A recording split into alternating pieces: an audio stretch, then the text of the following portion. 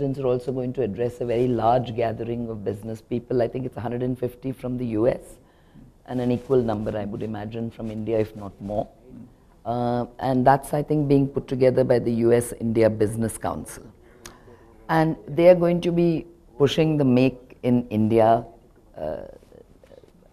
concept, of course, trying to attract investment and even manufacturing facilities into India from our side.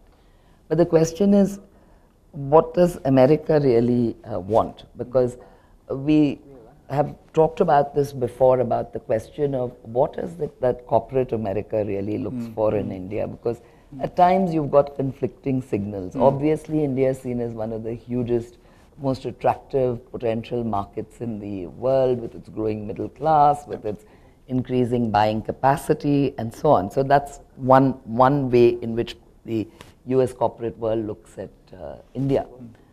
The other aspect, however, is that they've taken some very tough moves against India, or what has been perceived here as very tough moves.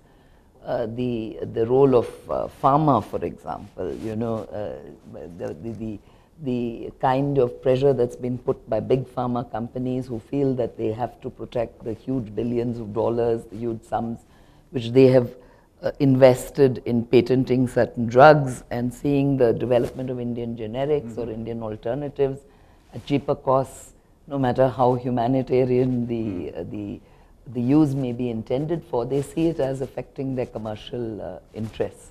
And there have been campaigns, you know, to sort of say that their rights should be protected. Similarly on IPR issues.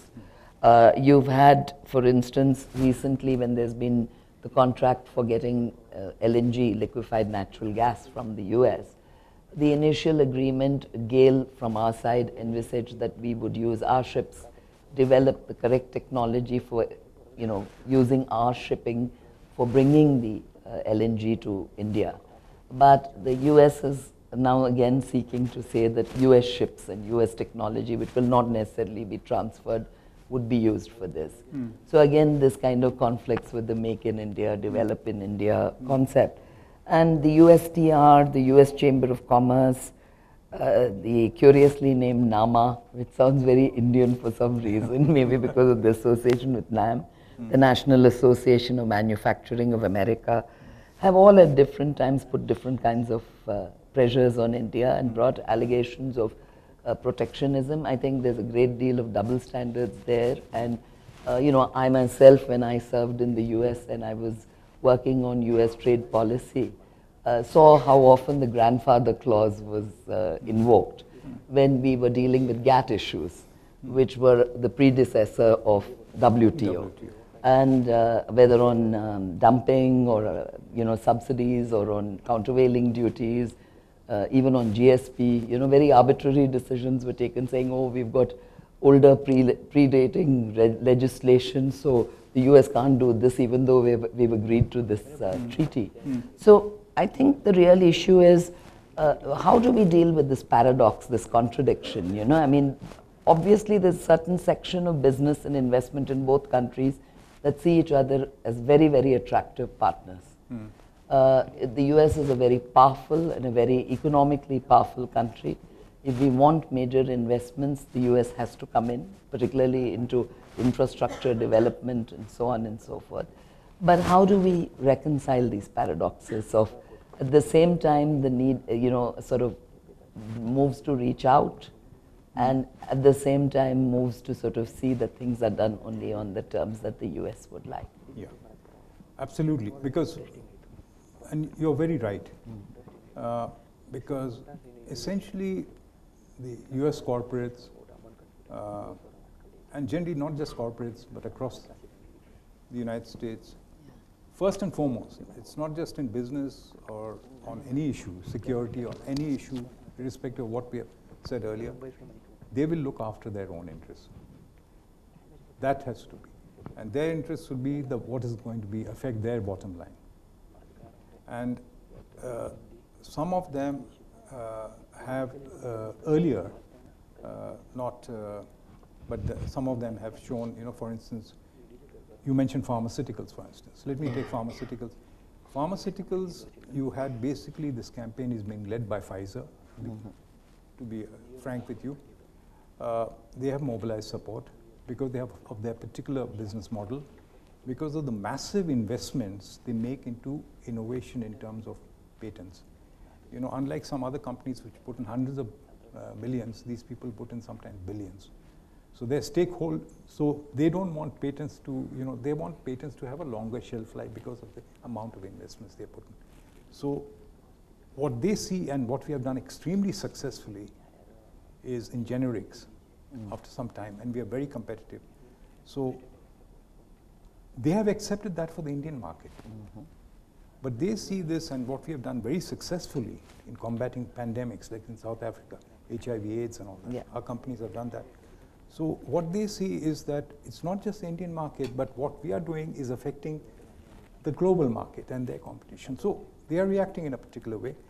But a lot of it, I'll tell you also, is that these pharmaceutical companies are reacting that way.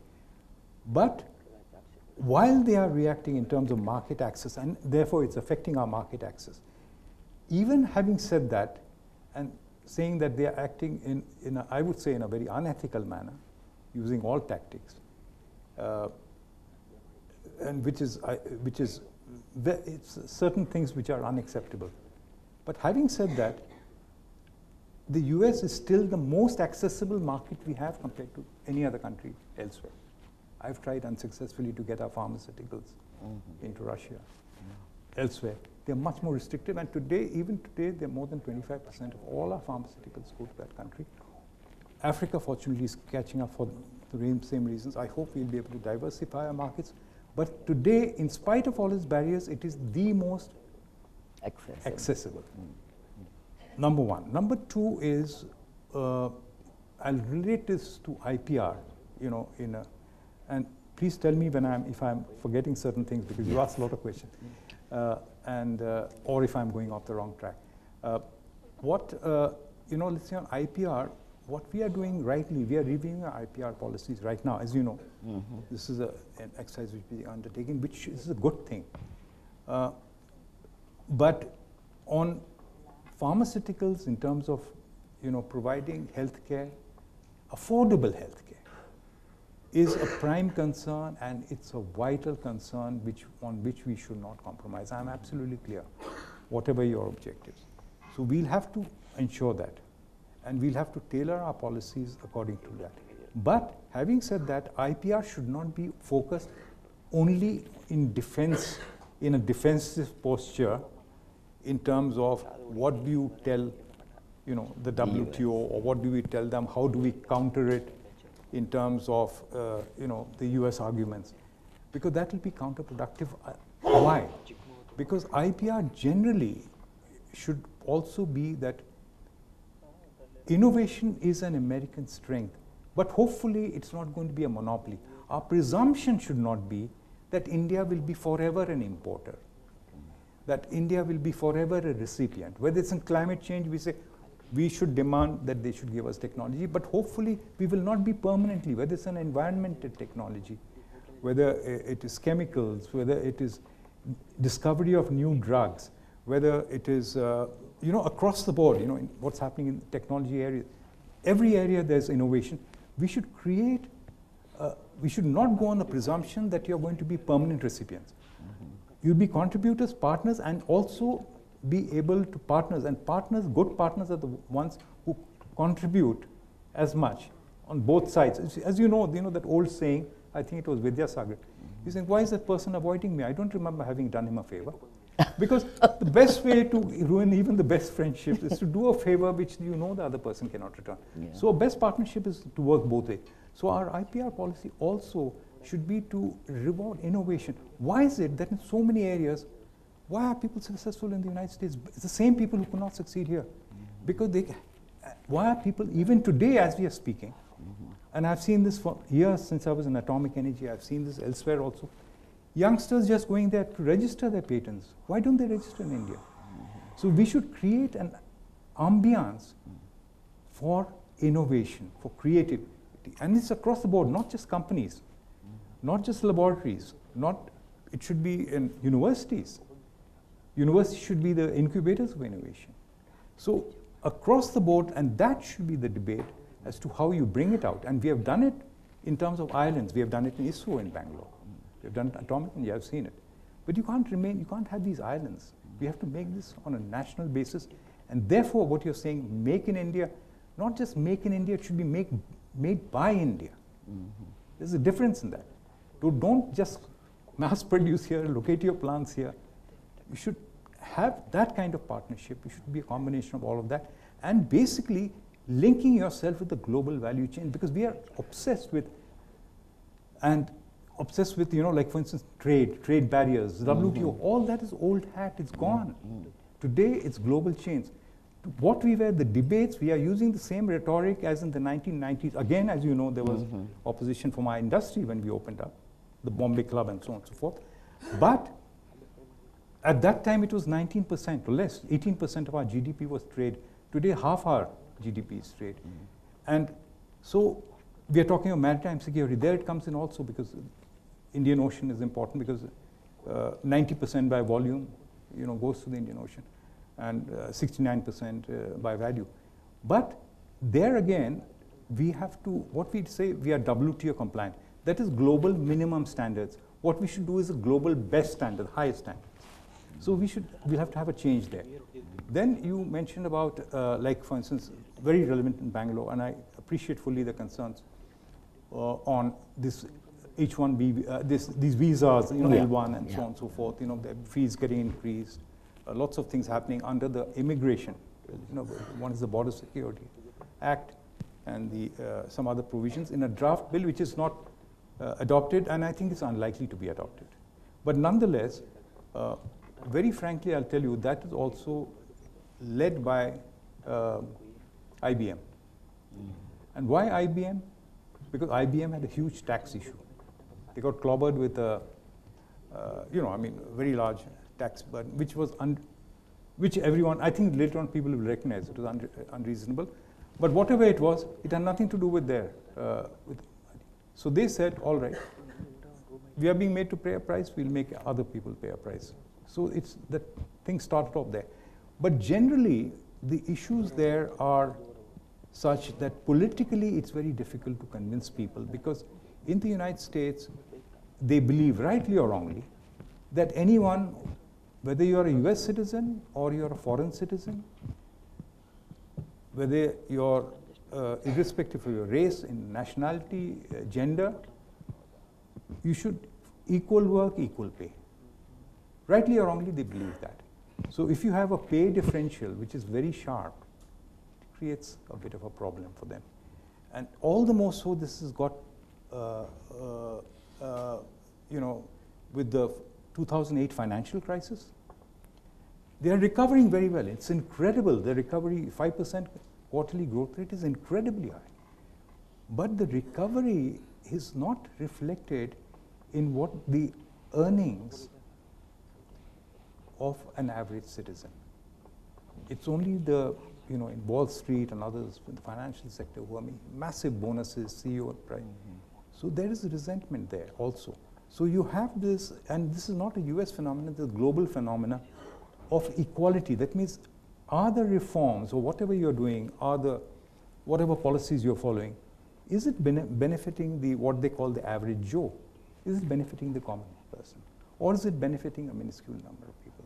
So for whatever reason, they have this thing about equal work, equal pay, and that is what the corporations follow also, US corporations follow it. So when they say if some foreign corporations are doing something, it's a little bit different. So there are complex issues which we'll have to sell it in a proper manner, and also review our business model. This is not entirely unexpected, because I told some of our companies, even at that time, that look, it's all right for today, but you'll have to review it over a period of time. So you say how long it's going to take. Is it going to take you 5 years, 10 years, 20 years? Give some period, but you'll have to come and meet some of the concerns. There's another thing about withholding tax, what they call the so-called totalization agreement. Yeah. I think we got a very reasonable case. But so far, let me tell you, and I'll be very frank with you, irrespective of discussions which are going on, I don't see this happening immediately. But of course, it can happen, if they take a political decision and they are able to sell it in Congress. Why? I'll tell you why. So it is certainly not impossible, but it's difficult because so far the US has signed these agreements only with OECD countries. There's not one OECD country, not one non-OECD country, number one. Number two, even with the OECD country like Mexico, which is their nearest neighbor, also their immediate neighbor and vitally important to them politically. It's also their NAFTA, North America free trade agreement. Free trade agreement, NAFTA. They are the NAFTA partners. In spite of that, they signed it more or less the time when I was there, 2004. Do you know what? Till today, they have not implemented it. And I'm telling you, we gather here today, you can gather 10 years from now, I'm telling you, they will not implement it. So that is the reality. What other, something I forgot? Well, I think we did discuss earlier today, and I think this is relevant since we also mentioned visas as a barrier. Yeah. We talked about the global entry program. Oh, yeah. And we said that if there is an expectation on our side that India would be included under the global entry program, it simply means that certain people who meet certain criteria from India would have much easier access when they wanted to go to the US and would get a kind of fast track treatment. And I think there's an expectation that there'll be some movement both on the visas and on that. And that was mentioned as one of the concerns of Bangalore-based companies, for instance. No, absolutely. No, there's no problem there. Yeah. But there again, it will be difficult to say that that Indian citizens will not go through the same procedures as American citizens. That, of course. No, but I'll tell you why. Because the checks are pretty intrusive. They'll go into your income tax, they'll go a lot of, because all these things are linked up. You have been dealing with counterterrorism and other things. So you know the whole situation. So similarly, for instance, all these issues, what we have to look at is, in spite of, and if you take all these sectors, one very important aspect I want to mention to you, what they have done, this NAMA, as you said, the National Association of Manufacturers and all that, I think it was very poor taste. The type of demonstrations they had, the type of mobilization they did, it was a very shrill campaign. It was in very poor taste. But let me tell you that the concerns they are voicing are not US concerns. We talked just now about IPR pharmaceutical. But the most affected companies have been Bayer. European companies. That is, and Novartis. Novartis, I think, is Swiss. And Bayer, I think, is German. But so even on taxation, I said, somebody got it. But, Vodafone is not a US company. So what I'm saying is, some of these concerns, or all these concerns which are being expressed by them, every single one of them, is across the board. Like Russia had huge problems with that. They have invoked it. They might, they said, you sort it out. We're not interested in what your Supreme Court does. But the Supreme Court has no business. It's a straightforward violation of the investment protection treaty which you have. So it is not just the US. They are acting as a megaphone, but it's across the board, not just Russia, several West European countries, in different parts of the world. So it is not exclusively. It comes out as a new issue. For instance, WTO. WTO was not just a US issue. WTO, on trade facilitation, you didn't have any. Whom did you have on your side? Honestly, you had Cuba and Venezuela. No, honestly. Yeah. So there were 160 countries. So, but we have made it into a US issue. So we have to recognize this, that certain things are unacceptable, but they're not peculiarly American. Well, we have a long list of issues which we thought we would be able to discuss, and I would like to, perform my role partially as the moderator and try to wind up